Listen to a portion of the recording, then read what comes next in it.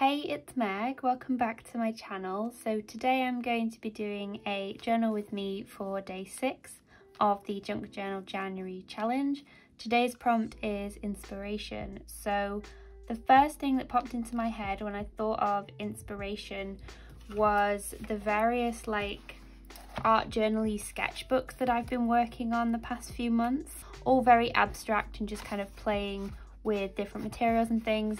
But what I thought I would do would be maybe to use some bits and pieces, like some ideas and things from here as some inspiration. So I'm thinking maybe like this brown paper with some leaves and maybe like some collaged textures and things with bits of washi tape and bits of paint. But really I just kind of wanted to have a bit of a play with some of my supplies. So if you don't know, last year my friend Daisy and I did a podcast that was called the Crafternoon podcast, and you can listen to season 1. I'll leave the links down below. It's all about kind of just like journaling, creativity. We just have a general kind of chit chat, but we had an interview with Kaylee Gray, who you might be familiar with, an artist. She's just released her first book, and we had a chat all about inspiration because I really wanted to talk to her about her views on inspiration, because she has what might be more of a controversial view, because I feel like one of the most common questions is normally like, oh, you know, where do you find inspiration? What's inspiring to you? And her view is essentially like you need to like do the work in order to kind of be inspired. Almost a bit like that quote that says that inspiration has to find you working, which I think is really interesting, because sometimes people can get stuck in a trap of just kind of scrolling on like social media or like looking for ideas on Pinterest to almost like have a good enough idea of what you want to do before you do it. And I think there's a lot of value in just kind of doing things without necessarily knowing that you have a full idea of what you want to do. For instance, I've got no idea what I'm doing here. I'm just kind of drawing patterns with this ink. But, you know, it's almost like through play in your art or in your junk journal that you kind of find out what you want to do and how you come up with ideas, even of things that you might not have thought to do before. So I think there's a lot of value in just kind of just starting with journaling, with junk journaling, any kind of art or creativity.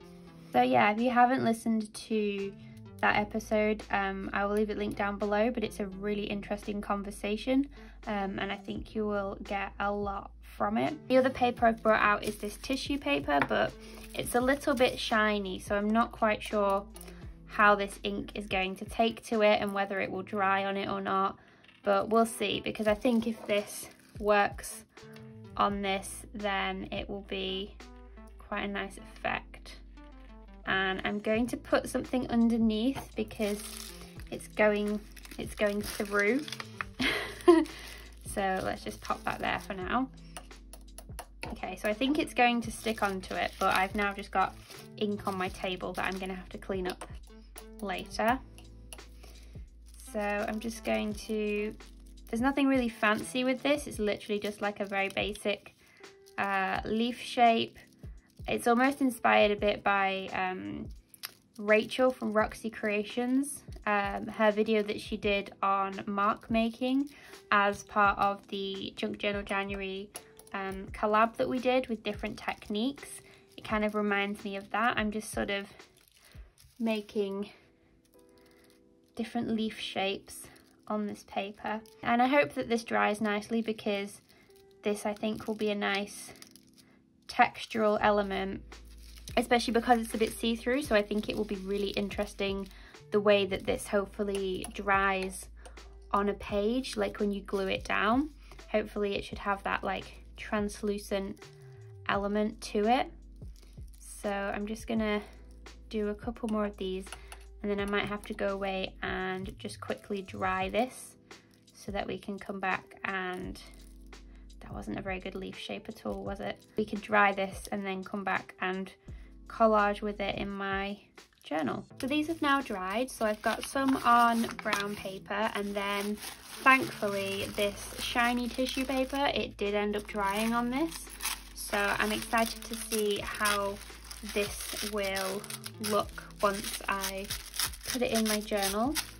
So let's see. So I think I might use maybe a combination of these, and I think this could be quite nice to perhaps layer across another element. So I have this book page here, so I want to include this here, and I think I might just kind of stick it across the middle of the page, perhaps about here-ish.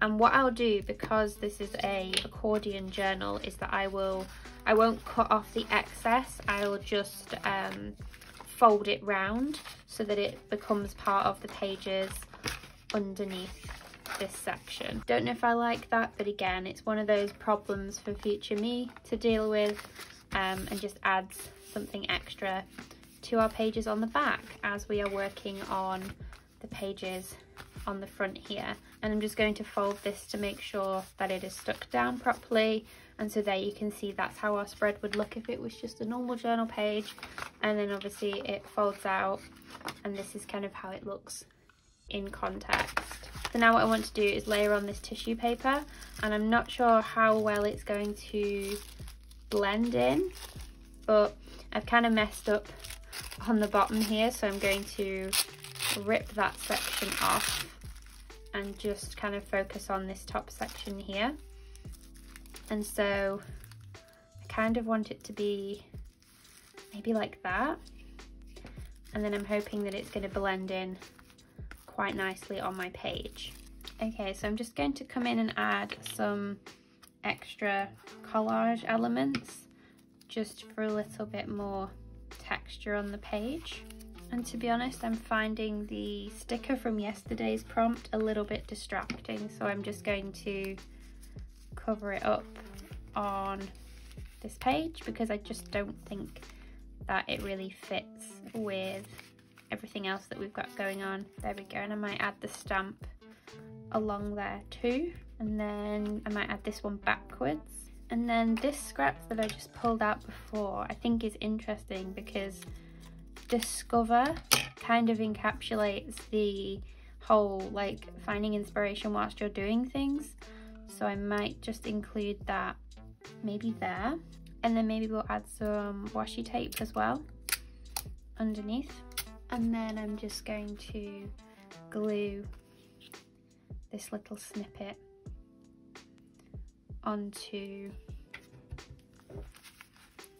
here, and I'm kind of making a little collage cluster here as I go. And even though this paper is the same colour as everything else, it is a slightly different colour, but it's also adding slightly different texture as well. And then again, some of my white pen just for a few pops within this piece here. Maybe I'll do some like faux stitching so it looks like it's been stitched. Well, it won't look like it's been stitched, but it's that kind of zigzaggy pattern that looks a bit like sewing. And I might just carry it on a little bit as well, but it just adds that texture. So if you don't have a sewing machine, you can kind of pretend and give the illusion of the effect that would give. Then I think I might just add some more detail washi here, just a tiny little bit of it, maybe just coming out from underneath this section here.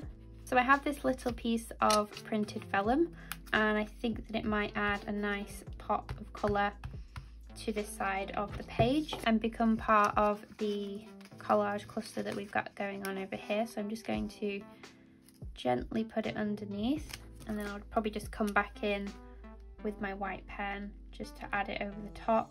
Okay, so that's everything for today. I think I'm quite happy with how this has turned out, and it's funny because I literally had no idea what I wanted to do with this page. and this is what has happened just through playing with the different papers, seeing like what different collage elements I wanted to do, finding the random words on my desk, things like that. So I hope you've enjoyed journaling along with me, and I hope you have a wonderful rest of your day, and I will see you guys in the next one. Bye guys.